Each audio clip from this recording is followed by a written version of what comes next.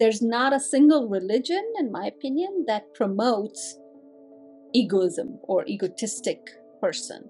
It's always going and crushing and against that, because part of the human experience is that we human beings believe that we know everything and we can do everything, which is a good thing. I mean, it enables us to do a lot of things that we have been able to do for ourselves. But at the same time, too much of that can also cause damage. And so being empathetic forces you to not be an egotistic person, because if you are, you're not empathetic. So it's almost kind of like a parallel or hand in hand values, that you need to understand what others are going through to be able to understand them. And particularly if you're in a leadership position or in the position of being able to assist others,